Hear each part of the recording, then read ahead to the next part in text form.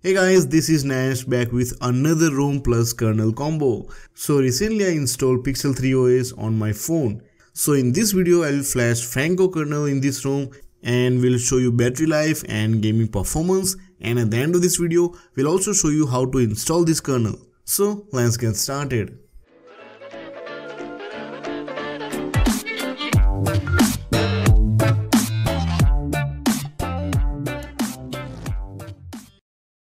So guys, Pixel 3 ROM itself is an outstanding ROM, very stable and smooth experience. It basically gives you Pixel experience on your phone, and the good thing is it's available for many phones. So with the normal kernel, I got decent battery life, but I wanted more. So I flashed Franco kernel and the results are outstanding. I got more than 8 hours of screen on time with battery remaining of 40%, and eventually at the end I got 10 hours of screen on time, where I was constantly using Messenger app and playing some games, and my brightness was at 100% all the time. And because of this kernel, the multitasking experience was also smooth.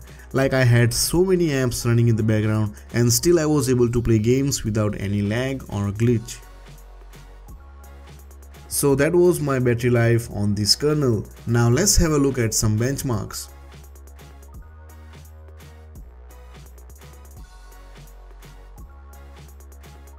And now we are going to play PUBG, which is everybody's current favorite game right now.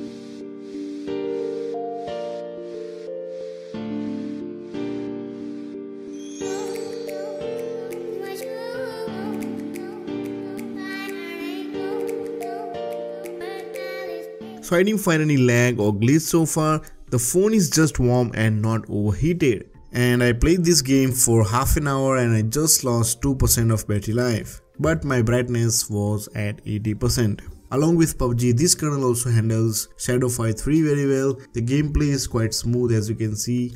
So in my opinion, Franco kernel is really outstanding kernel and it's as good as Electra Blue kernel, and the good thing is you can flash this kernel on any custom ROM as long as it's based on Android Oreo.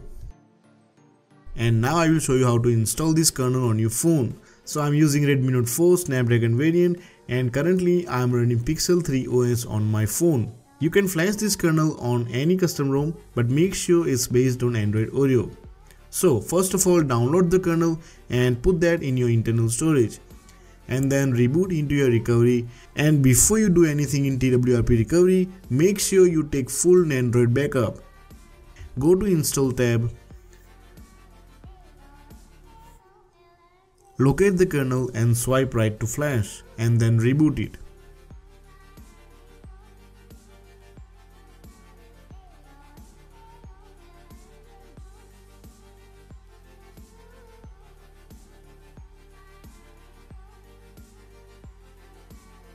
So your phone must reboot in less than 5 minutes.